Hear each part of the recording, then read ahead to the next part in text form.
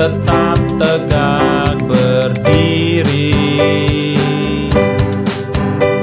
Di saat pohon lain roboh dan tumbang, bahkan tercabut hingga akarnya,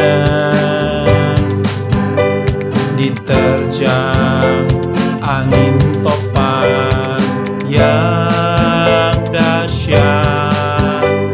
Tuhan merancang pohon palem berbeda.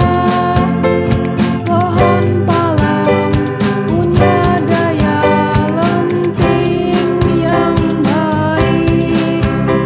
Sistem akarnya dikuatkan oleh tekanan, mencengkram kuat dan dalam. Kita bisa belajar dari pohon palem, punya daya lenting dalam hidup, tidak roboh dan tumbang oleh kesulitan hidup.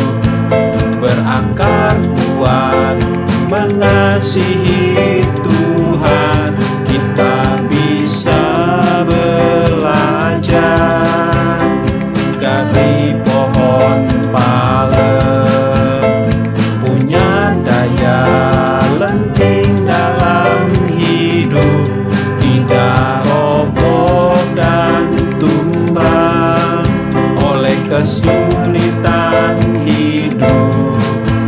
Berakar kuat mengasihi Tuhan, selamat